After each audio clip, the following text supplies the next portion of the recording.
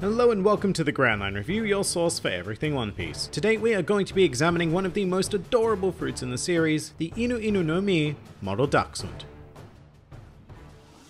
The Inu Inu no Mi model Dachshund is a Zoan-type fruit that allows its user to transform into a Dachshund, as well as a Dachshund-human hybrid. It was quote-unquote eaten by a gun, actually, a gun that post-consumption went on to be called Lasso, and made its first appearance in the story during the Alabasta arc. And just on that whole gun eating a devil fruit thing, yeah, look, at the time of this recording we don't actually know how inanimate objects are able to have devil fruits inserted into them, but we do know that it is the elusive Dr. Vegapunk who made this phenomenon possible. This fruit derives its name directly from the Japanese word for dog, which is Inu, although in this case the model is quite interesting, if only for the fact that the word Dachshund is such an unfriendly German word to attempt to transcribe into Japanese vernacular, and so it ends up being Dachshund.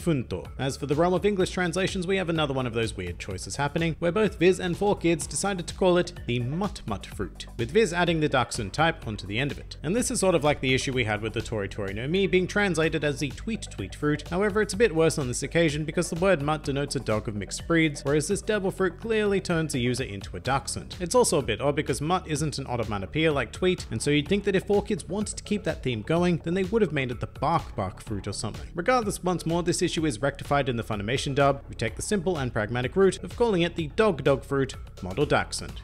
Absolutely perfect. Alright, so Dachshunds have been famously described as half a dog high and a dog and a half long, and generally known for their comic appeal, so we're not off to the greatest of starts with this fruit. The benefits of adopting the characteristics of a Dachshund primarily come in the form of increased sensitivity in the realm of scent. Dachshunds were bred to be a scent hound dog, and thus have fantastic abilities in relation to the art of tracking. Interestingly enough, Dachshunds were also bred to be hunting dogs, and are in fact the smallest canine hunters recognized by the American Kennel Club. They were used primarily to hunt badgers, so that's something to consider, I guess. If you are up against a person who used a badger-type Zoan fruit, then the user of the Inu Inu no Mi model Dachshund should have a historical advantage. Sadly, the Dachshund is far greater known for its disadvantageous nature, particularly due to its elongated form. Sadly, Dachshunds are very prone to slipping or rupturing discs in their back, which can result in partial or full paralysis. Furthermore, due to their short and shiny coats, Dachshunds are not particularly tolerant to cold weather at all, which is why we always see photos of them wearing adorable sweaters. I should also point out that long-haired Dachshunds do exist, but with the evidence we have from this fruit, we can only conclude that one would become a short coat. And with all of that in mind, I find the idea of using the pure beast form of the Inu Inu no Mi model Dachshund a very risky and not at all particularly beneficial idea in any way. However, I can see these conditions improving significantly in the human-beast hybrid form. I mean, at best, I imagine one would achieve a form similar to that of Duke Inuarashi, which wouldn't be too bad at all. You're essentially you, but you've picked up incredible scent-related abilities and more than likely a keen hunter's instinct. Sadly, if this is the best thing I can say about the human-beast hybrid form, then, well, it's not looking very good, is it? Perhaps we can remedy this by taking a look at the specific use of the fruit by Lasso. So first of all, remember when I said Dachshunds don't do too well in cold weather? Well, Lasso is a prime example of that, having been capable of contracting a cold on the desert nation of Alabasta. Not exactly known for its cold weather, but it happened anyway. As a result, Lasso appears to have a perpetual cold, which is very dangerous because we also need to remember that he is a gun, and so whenever Lasso sneezes, he fires an explosive baseball. I suppose it doesn't have to be a baseball though. Lasso could in theory sneeze up any ammunition given to him, it's just that his master Mr. 4 prefers to go with the baseball motif. Honestly, the best use of the fruit by Lasso is that it allows him to become a living, breathing being. Without it, he'd just be a gun. And how boring is that? As for any form of awakening, look, I'll be real and say that I pretty much expect the result to look like this. Essentially, you're going to become a big Dachshund, which is pretty amazing, but of questionable utility. Some other miscellaneous things to consider when becoming a Dachshund human.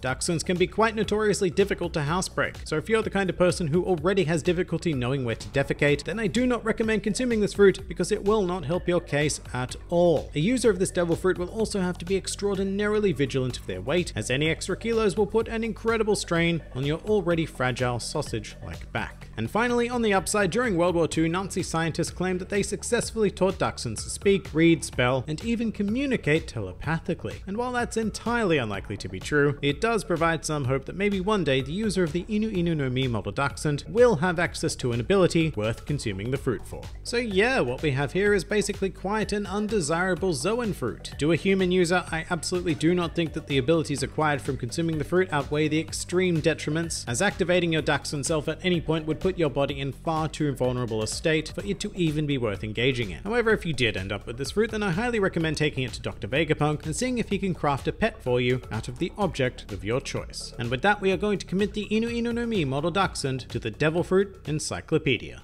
Next week, we are going to be thoroughly investigating another much more useful Zoan-type fruit as we delve into the underground world of the Mogu Mogu no Mi. If you enjoyed this video and the content this channel produces in general, then please do consider donating to the Grand Line Review Patreon, because the support of all of you amazing people is what continues to make this channel possible. Also, do check out my Teespring store if you're interested in shirts, hoodies, and other miscellaneous items, with the proceeds also going directly to support the channel. And if you'd like to join the fun at any time, then please do head over to my Discord server, where a wide array of shenaniganry takes place on a daily basis. And finally, please do comment with your thoughts on the Inu Inu no Mi model Dachshund. This has been the Grand Line Review, and I'll see you next time.